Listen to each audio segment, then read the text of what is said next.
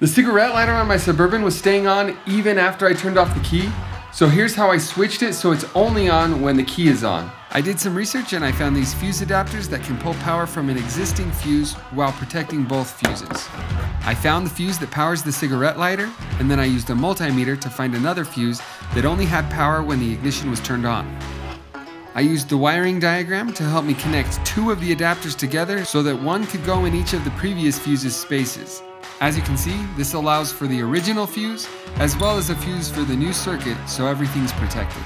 I installed the adapters, making sure to put them in the correct orientation and in the correct spots, tested it out, and it turns on and off with the ignition.